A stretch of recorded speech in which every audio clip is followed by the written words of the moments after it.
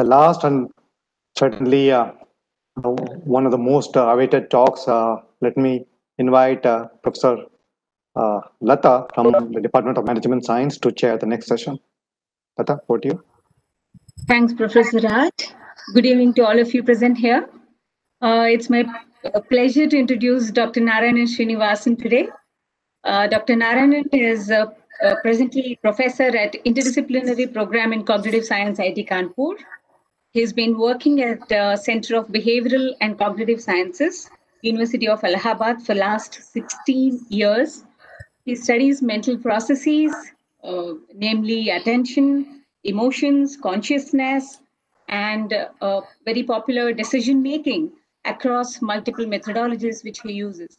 Dr. Srinivasan is a fellow of Association for Psychological Science, National Academy of Psychology, India, and Psychonomic Society. Today, he is with us to talk about capacity, magnitude, and control effects in decision-making. Post your talk, Dr. Narayanan, we can have a couple of minutes at least for Q&A. Sure. Okay, over to you, Dr. Narayanan. Thank you. Can you hear me? Just checking. Yes, yes. Okay. So first, thanks for the invitation to Professor Raj Srinivasan and Professor Ravindran, and I wish the best for the dot lab. Let me try to share.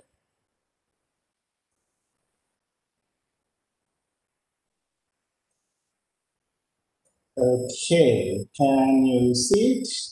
Yep. Okay. So today I'm going to talk about a little bit of my work on decision making. I mean, compared to the last talk, this is a bit different. So let me say something. I'm a cognitive scientist, so I'm really interested in how humans make decisions. That's essentially what my interest is. And so as cognitive scientists, we study what are the mechanisms or the processes that are involved in us making various kinds of decisions. And today I'm going to focus on three factors that we have studied and we think are important, and it influences some aspects of decision making. Before I go to my work, I just want to say a little bit about something that's actually very famous. In fact, this particular book is very popular. This is by Daniel Kahneman, Thinking Fast and Slow, and any framework that is used throughout the book, and it's very important, is the notion of two systems that are involved in decision making. As the title of the book shows, obviously one is a very fast system. It's called System 1 that presumably operates fairly automatically. It's very fast. You don't need to make any effort. It's kind of outside of your voluntary control and so on. Okay. And System 2 is this slower, attentional, effortful system that we use to deliberate. And it's slow, it is associated with volition, agency, and so on. So this notion that there are two systems and they operate differently. And of course, the decisions that we take in general is a combination of the two systems. So now the question one can ask, I mean, many questions can be asked. One question that has been asked is, if you have to take a decision, and let us say if you have to use one system more than the other, then the question is, which system is better, right? So this question has been asked before in the old classical way of asking. The usual kind of dichotomy is one system is emotional and one system is rational. And people ask, okay, which one should you use to take various kinds of decisions that we take in our lives, from simple mundane decisions to fairly complex decisions like, career, this, that, and so on. So lot of people, of course, if you go back and read old literature or books, people will say, well, we should think very hard, deliberate, and take a very careful decision. Some, of course, may say that no. Actually, your intuition, which is something not part of your deliberation. So use your intuition and take a quick decision. And it goes by various kinds of proverbs we have, including, for example, first sight, including love at first sight, for example. So the question is, what should we do? Should we trust our intuitive system, or should we trust our deliberative system? Recently, people started looking at this in multiple ways, and this is just one example of it. Deister, who is et al. And colleagues published a paper in Science in 2006, where they actually gave a multi-attribute decision-making problem to the participants, where certain things were defined in terms of 4 attributes or 12 attributes, say cars is one example. And then they asked people to take a decision in 2 conditions. One condition in which supposedly they used their attention, they deliberated about these attributes, what is present, what is not present, and so on, and then took a decision. Whereas in the deliberation without attention condition, for say 3 minutes or so, people were asked to do something else for 3 minutes, and then they come back, and then people are asked. So initially information is given, then they are given a distracting task, do something else for 3 minutes, and then they now come back and they are asked to take a decision. They are also they're asked about their attitudes and so on and so forth. And the basic finding is essentially what you see in these graphs here. When the number of attributes were smaller in number, 4, they made the better choice when they deliberated. But in contrast, and surprising to me, when there were 12 attributes, more attributes to be taken into account to take a particular decision, then presumably the unconscious or the intuitive system, that ended up, people who did that, essentially they did not think about it, they did something else, came back and then took a decision. That seemed to be better. So in fact, they called it deliberation without attention effect and said if you are even concluded, or at least there were newspaper reports, that if you have to take a very complex decision, it's better not to think about it. You just use your intuition to do a very quick decision, right? And in fact, this particular thing, deciding quickly versus deliberating, is a commonly used manipulation to study the so-called 2 systems approach to decision. This particular effect has now a history now. There have been failed replications of this effect.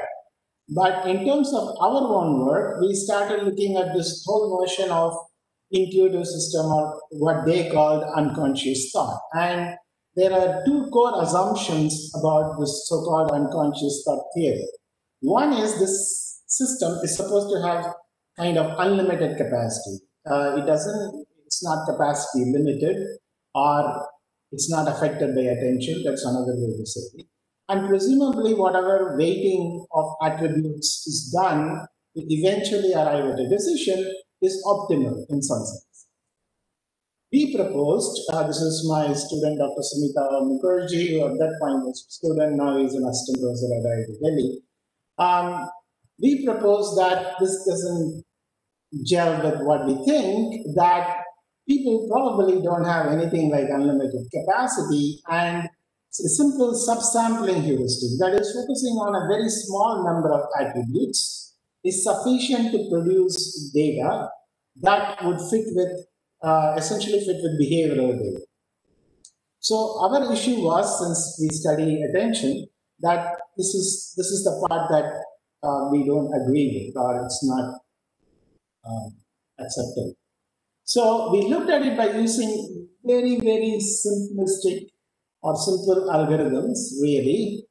And essentially, we took data from, we took a couple of data sets But this is a data set which they gave about cars. There are 4 cars, Hasdun, Kaiwa, or whatever. There are 12 attributes, and they simply said whether this particular attribute is present in that car or absent in that car. That's it. Very, pretty simple information. So what we did is we did 4 types of very simple algorithms, nothing complex like machine learning or anything. One is essentially we sampled these out of these 12 attributes, 1 attribute or 2 attributes at the time, or 3 or 4, which is in the x-axis, the number of attributes. We either randomly sample these attributes, arbitrarily pick 3, or there is information about which attributes are more important or less important according to human subjects. We use that to do weighted sampling. That is, we either did random or some kind of weighted sampling. And we combine this information. We simply calculated how many features or attributes are present or absent, which is one possibility. Or even in combining them, we can just simply do a weighted combination, a linear weighted combination of these attributes.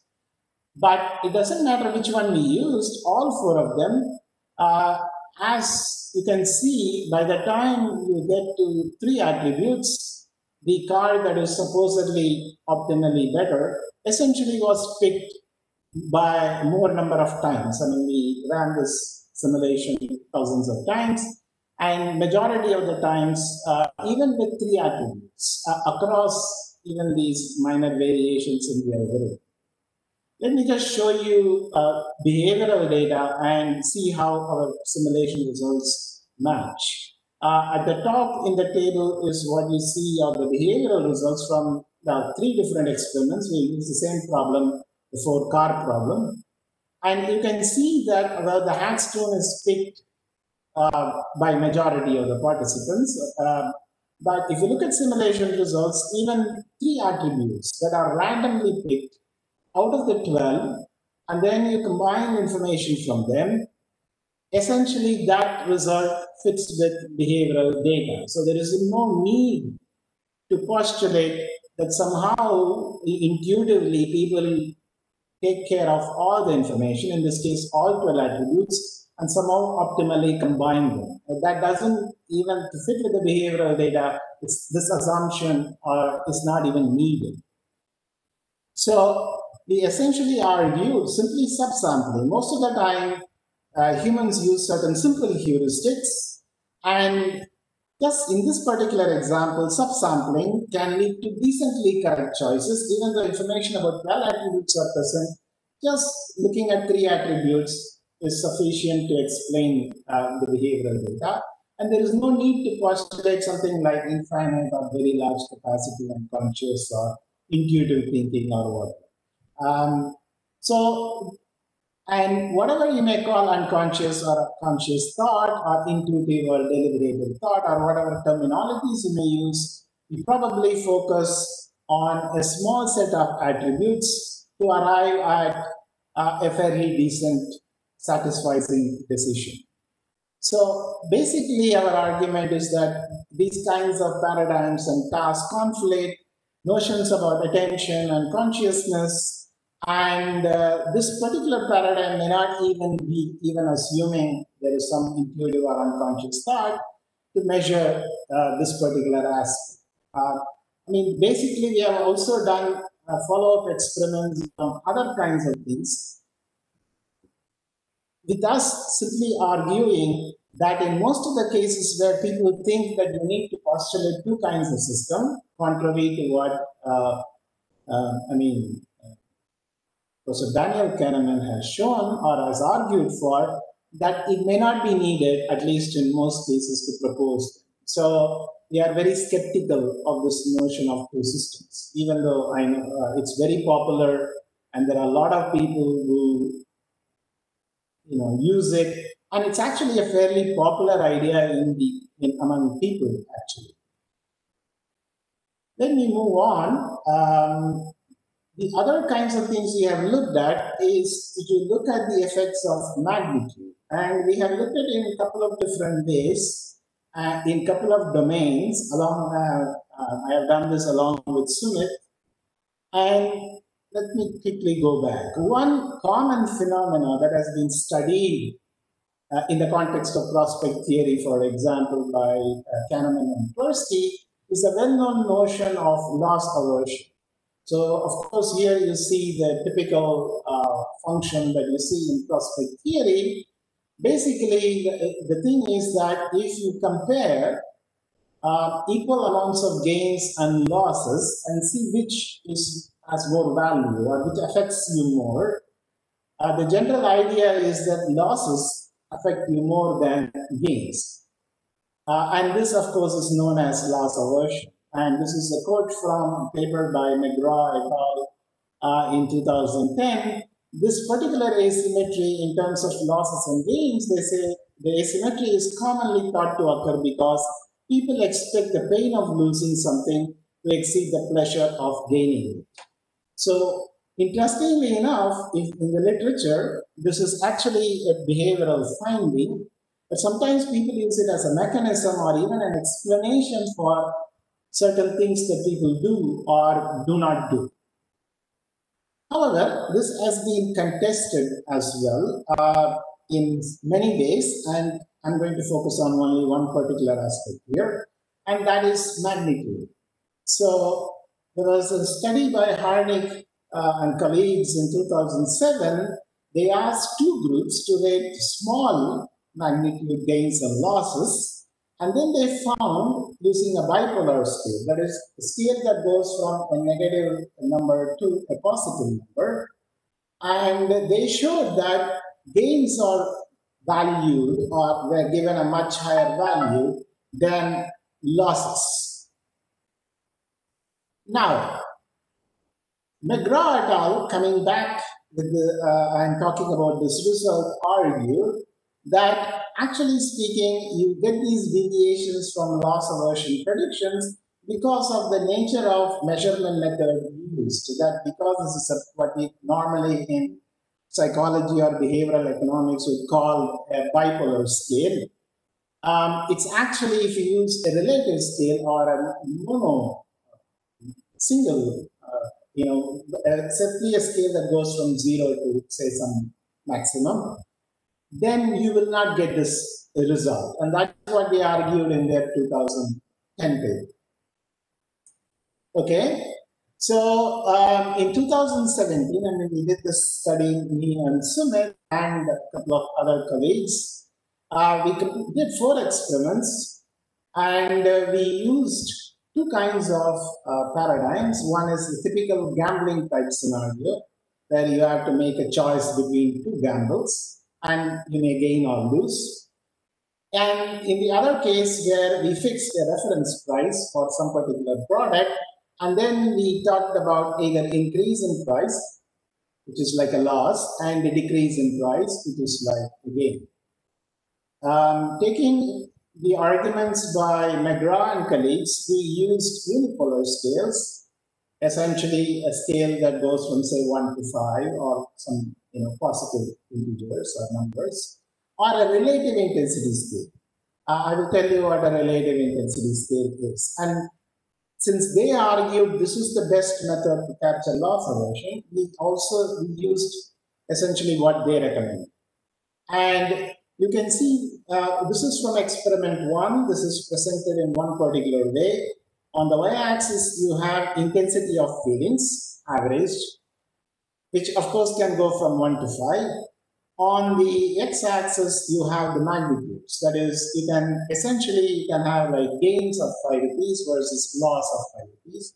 Here it would be gain of 500 rupees versus loss of 500 rupees.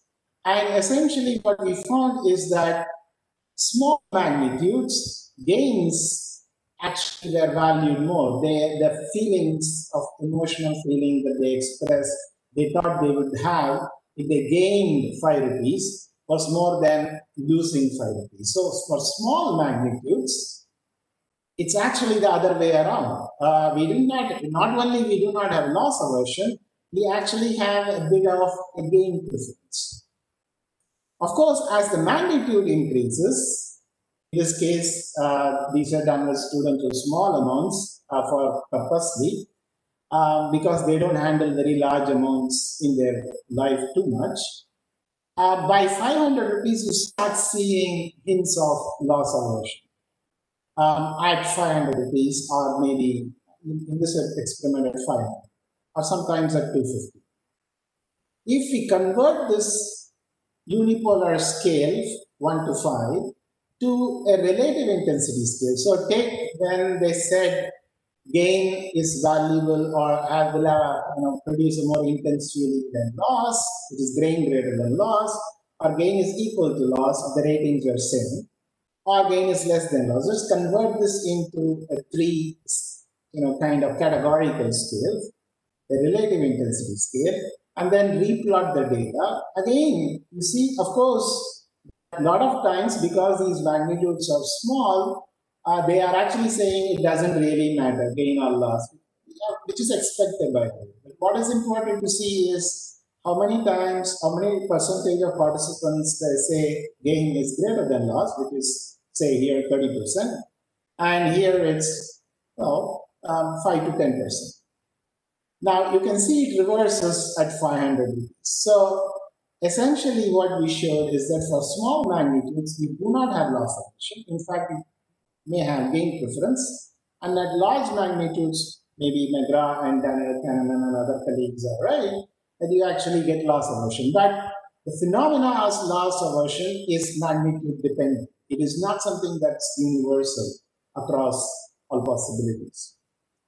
We also did three other experiments. Data from a couple of other experiments are shown here, but essentially all of them show the same pattern. Again, in this case, we directly gave a relative intensity scale to participants. Again, you see the same pattern. Now, when you give a relative intensity scale, you can see that as the magnitude increases, the gain equal to loss proportions go down, which is expected. But what you see is here there is no loss aversion, gain greater than loss, there are more participants than gain less than loss. And by the time we get to 500, it reverses. You see typical loss aversion. This is, of course, typical gambling type questions, right, in terms of choices. A more realistic one is to look at something like price changes. People say some price and then suddenly you go, there are discounts. Or sometimes prices increase. It happens online, or it happens in a shop as well. So when we phrased it in terms of price changes, and then looked at manipulated magnitudes, again we get a similar result. There is maybe a bit of not so big gain preference, or definitely no loss aversion at small magnitudes. But you start seeing actually you don't even see any loss aversion even at 500 in this particular experiment. So literally loss aversion was not present in this particular experiment when we use price changes rather than a gambling type scenario, which is fairly common in behavioral economics or decision-making literature. What we have done more recently is to change the domains and then see what happens. So one of the things we are always interested in is time. We always make calculations about time. Right now I'm thinking hopefully I will finish my talk in 40 minutes. We stand in queues evaluating time. We travel and we look at time. Sometimes we lose time. Sometimes we are early. Sometimes we are late. So the question is that whether the kind of decisions we take with respect to time into consideration, and we do that fairly commonly in our life, whether we see these phenomena like loss aversion and risk aversion with time as well. The answer generally is kind of yes, to some extent, although the results have been somewhat mixed. But we essentially looked at the same kind of magnitude effects with time. So in this particular experiment, essentially the problem is posed in terms of two queues, and then people are you can have gain or loss of time because one queue moves fast or one queue moves slow or could move slow, and then we looked at various magnitudes of gains. And of course, All these options were shown to the same subject, and the order was randomized across participants. So this is what we call a within subject design, same subject doing. And on the y-axis, again, you have percentage of participants. On the x-axis, you have time in minutes. And you get the same effect again, which we saw with money earlier. The small magnitudes of time, people actually say that gain, which is in black bars now, has a much larger effect than loss. So we actually see a gain preference at small magnitudes when we are taking decisions about time. At larger magnitudes, say for us, a queue, 2.5 hours is very long. Again, a loss of 2.5 hours. That's happened in India. And here you see that you have loss aversion. So more participants feel that there will be more effect of loss than gain. But interestingly, while we do see loss aversion at larger magnitudes, we do not see it. We see the opposite with smaller magnitudes. Now, it's not simply the case that, again, to see whether the effect would generalize, we also looked at other domains in which we make decisions about time. So these two on the right are examples of results from essentially a travel type scenario where you are traveling and then either from, in this case, just to travel without saying anything about purpose. And again, what you see is that there is gain preference at small magnitudes and not even loss preference at these magnitudes. Of course, we gave a reference point. I think it was 45 minutes to take time to travel wherever you are going to and fro in this particular example. We changed the scenario where people are going from work to home versus home to work with the general notion if you're traveling from home to work, it's more important for you to reach on time. There is much more pressure on you versus it's much more consequential. Whereas if you're going from work to home, it's generally less consequential. And this is what you see there. As you see there, now the effect is dependent, it is dependent on magnitude as well, but it is also dependent on whether you are going from home to work or work to home. So loss aversion is more if you are going to work and less if you are going back home, okay? And of course, if the magnitude increases, the loss aversion magnitude increases even more. So you do get loss aversion results with time. So this effect with money generalizes to some extent. But it's also the case, it's still dependent on magnitude and it changes as a function of magnitude. And it also changes a function of consequence. We have also looked at risk aversion with respect to time. Essentially, we used some kind of a travel app scenario, it's like a bit of like a Google map. Two routes are shown. The two options are shown at the bottom here. We did two experiments. One experiment in which it says if you take this route, which is 1.2 kilometers, it takes 5 minutes or whatever number of minutes. In another case, it takes, of course, more or less. And then people are supposed to pick either the sure option or the risky option. And then we can see, depending on the proportion of time people choose the sure option versus the risky option, whether there is risk aversion or not. And we also manipulated the magnitude of the time, since we know magnitude influences risk aversion anyway, from 10 minutes to 180 minutes, okay? And the risky option, the magnitude, the proportion essentially changes in terms of small changes. So for example, let's take an example, 180 minutes, it can be 150 or 210, or it can be 90 or 270. Even though the mean is the same here, the two endpoints of the range are different. There is more variance here and less variance here. We also changed the terminology, words in terms of R. In experiment 1, we use R. In experiment 2, we use 2. The simple logic being R means it's binary, either this or that. 2 means it could be any time between this range of interval that is specified here. What do you find? Well, again, we do find risk aversion for larger magnitudes, especially when we use R. As you can see here, people go for the shorter option more than the risky option for 180 minutes. We just plotted the two endpoints here just to make the point. We actually did a logistic regression, and essentially the results show that magnitude has influences risk aversion. The percentage of change did not matter much, or at least it wasn't significant here. When we change simply the word R to 2, which essentially means the whole possible range of times are possible, of course, the mean is still the same.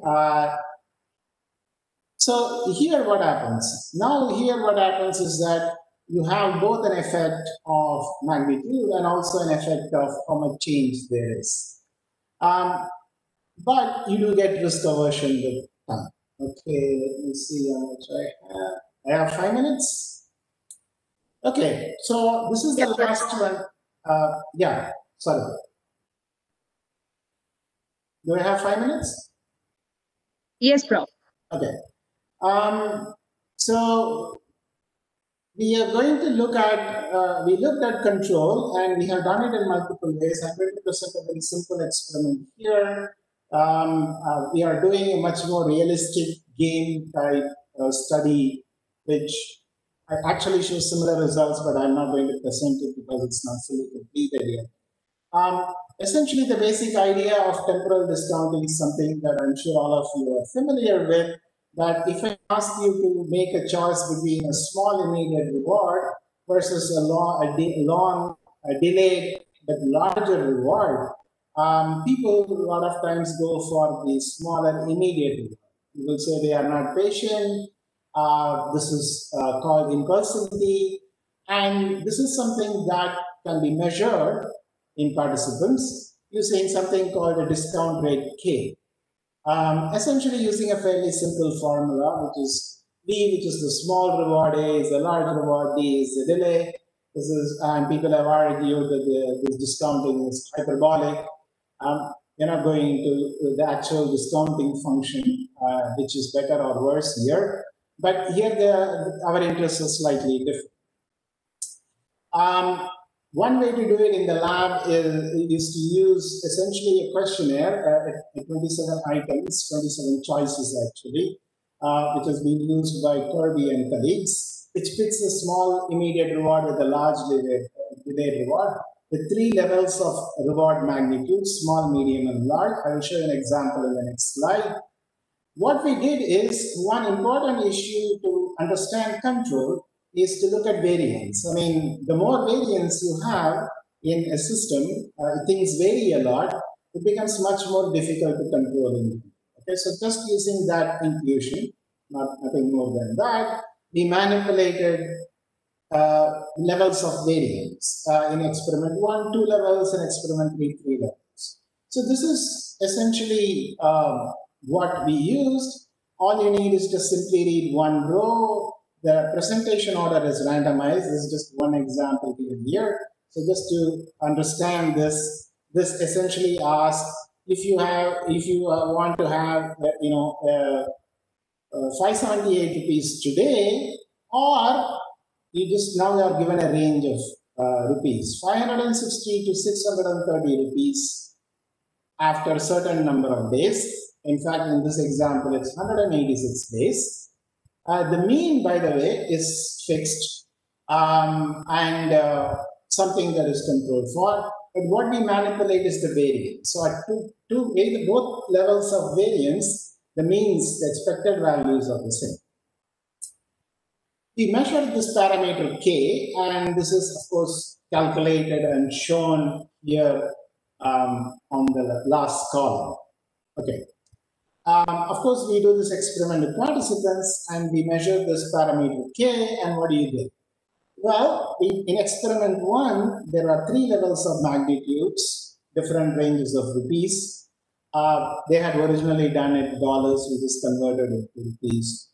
This is purchase of parity. Yes. Hello? Who says? Okay. And essentially, with small, medium, and large magnitudes, we did not get any effect of variance, but with small magnitudes, we did get an effect of variance. That is, the K value was larger when the variance increased. That is, to put it simply, that when there was more variance, then people became more impulsive. When we increase the number of variance levels, now we have 3 levels of variance, we added 1 more, and of course this we could do only with large magnitudes, and we redid the experiment. Now we get an effect of variance even with large magnitude, essentially, showing that K value is larger here significantly compared to this. So the basic conclusion here is that as the variance, as the system in which you live, so to speak, has a lot of variance or noise, things are changing rapidly, then people become more impulsive. They go for an immediate reward in this particular case, and we think it's a common mechanism that people use and can explain certain other results that people have used to study various kinds of things, including decisions made by poor people and so on. So to conclude, the notion of 2 systems is fairly popular in decision-making literature, but we would like to argue that it's not necessary to propose 2 systems, especially one powerful, intuitive, unconscious system to explain decision-making. And it's very important to study different factors to explain how we make decisions. Thank you. Now I'm free to answer questions. Sorry, I probably exceeded my time. No problem, Prof. Thank you so much. It was a very insightful talk on largely loss or risk aversion. Let's see if we have any reactions or questions. I do not see anything in the Professor Raj, yeah. Yes. So, Professor Narayanan, thank you very much for a very interesting talk. I had really 2 slightly different questions. One was this idea of mean variance optimization, which seems to be kind of widely used in certain domains, particularly finance. Do you see any analog to that at all? Because I think in this, I don't know. I mean, I guess it could, but see, part of the problem is I'm not sure with real decision-making experiments that people make where we control for multiple factors. I can see the analogy, but I don't know whether I can surely say that they are very similar. But it would be interesting to check it out. Right. And then the second part of my question was, so if you think of a decision-making algorithm like the classifiers or other tools that the previous speakers talked about, if the accuracy of that is the quantity which is variable, meaning on certain occasions it's perfect, whereas in other occasions it's totally off, would this idea of loss aversion apply to that context as well? I have no idea. In fact, I do not know whether. See, part of the problem is that the loss aversion is about assuming when it's there, is about the kind of emotional feelings we have, right? About losses that we don't want to lose too much because it has certain kinds of implications for us. Now, unless the machine learning algorithm brings in factors like affective or emotional consequences, which they normally don't do, because most machine learning algorithms, if it is supervised, simply going to say, well, these are the two decisions, two classes, and there's no explicit representation of affective consequences at all in most machine learning algorithms, or at least that one I know, the ones, at least the standard ones. Sure. I know there are some people who try to do certain things in affective computing and all that. In generally speaking, because loss aversion is really related to emotions, and unless we start bringing in the presentations of emotions or emotional feelings explicitly into these algorithms, I'm not sure how they are going to show it. I mean, I guess one can cook it up in some sense explicitly, but whether it will arise as a natural consequence of decision making is something I'm not sure. I'm not optimistic at this point, but I may be wrong. I don't do machine learning. Okay. Sure. Maybe others who are experts on machine learning can say something about that. Sure, that's a fair point. Anybody else?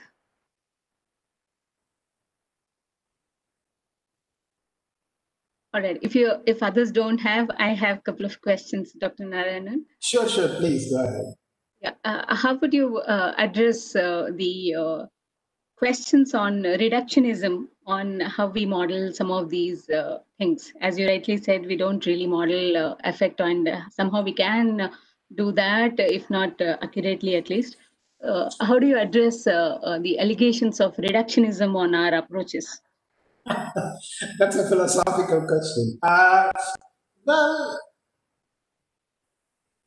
I mean, it depends on what you mean by the word reductionism, right? In science, the word reductionism is used in certain different ways. For those of you familiar with how the word is used, right?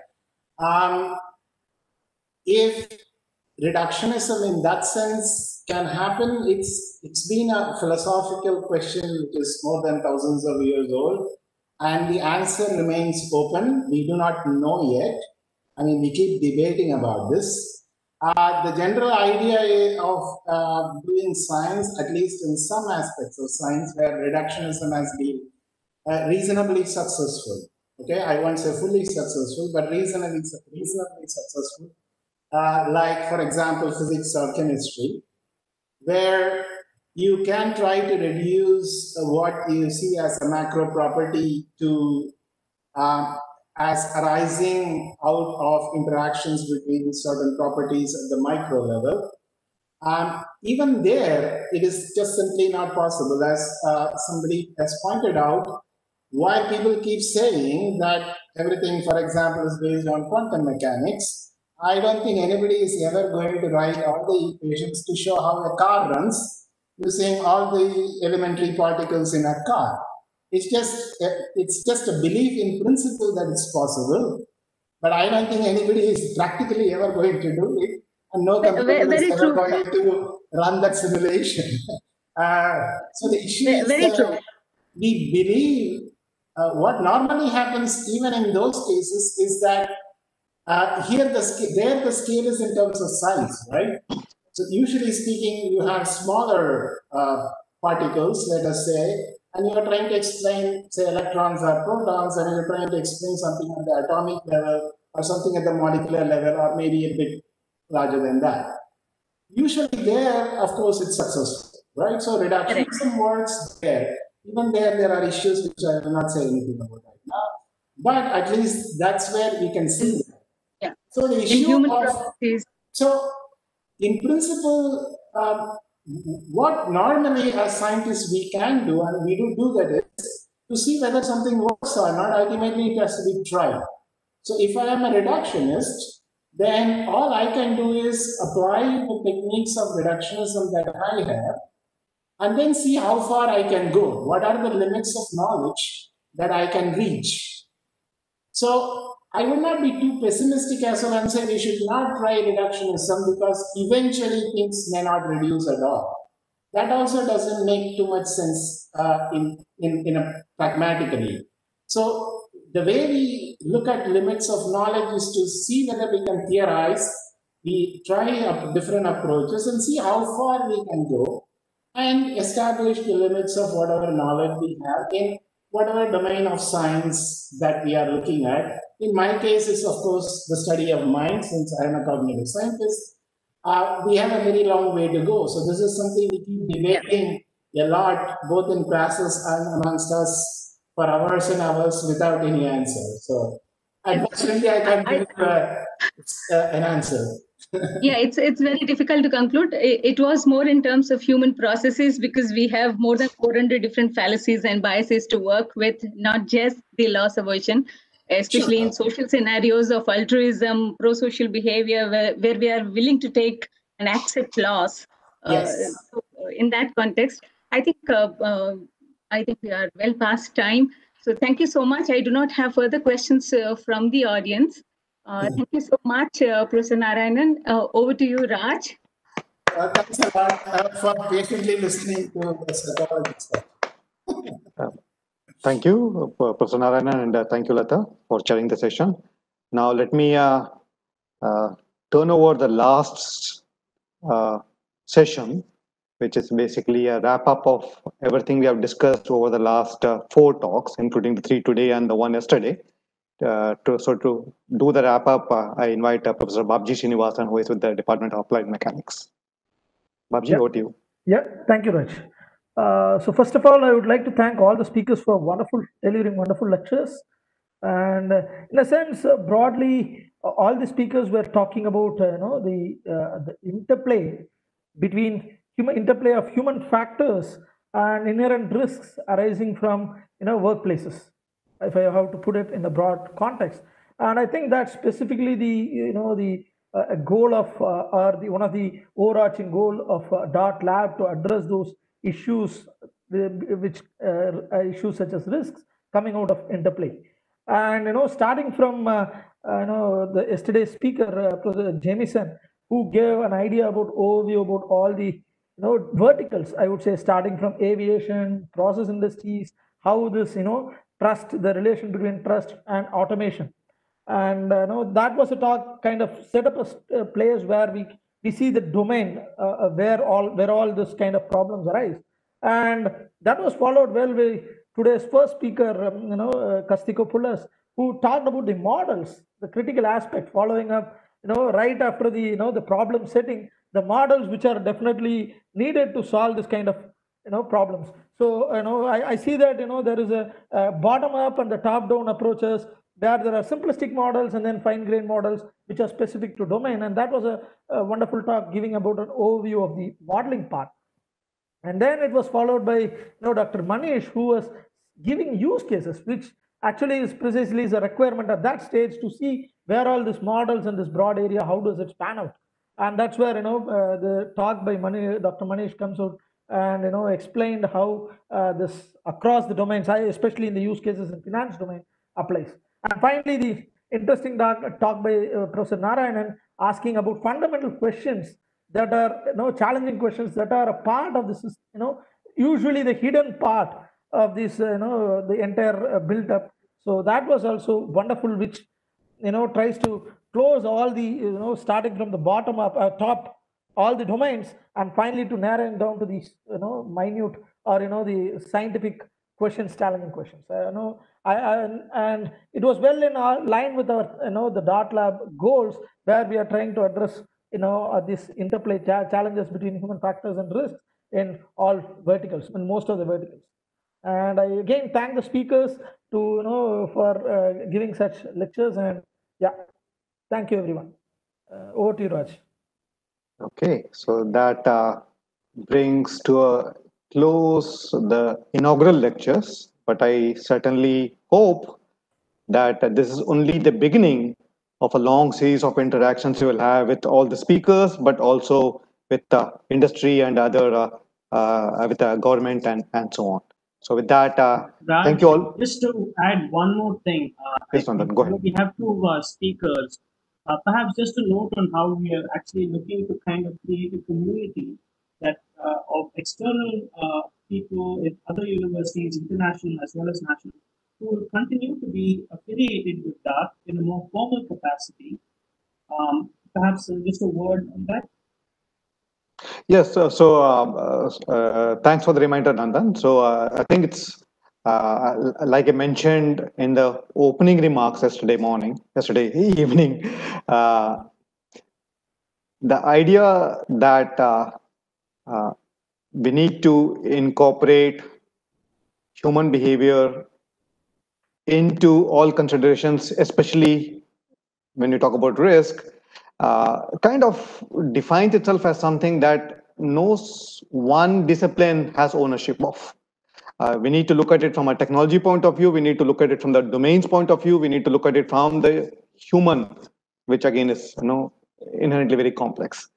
And so clearly, even though IIT Madras has interests in this, we don't think we have all the expertise required. We also think modern day science and technology is done with large groups, all of us bringing our own strengths and fortes to bear on interesting problems and working together to develop something big. So that's kind of the founding philosophy of the DART Lab. And so we really expect to reach out to you and to work with all of us here and others to try to push the envelope by incorporating points, various strengths, various capabilities. So I hope all of you would be receptive to this suggestion of working in tandem, working together collaboratively. Obviously, there are those little details that we as academics are aware of, like funding and students and so on. But increasingly in this day and age, I think it's easier to tackle those than the science. Perhaps the science is where the real challenge is. And so I think it will be fun to do it all together. So with that, let me wrap up. Nandan, was there anything else you wanted to add to that? No, not at all. I think it's perfect. Okay, so if not, let me bring this session to a formal close, and certainly stay back and we can have a more informal discussion once we go off the public live session. So thank you all. Thanks a lot. Great. Thanks a lot. Thank you. Bye-bye. Bye.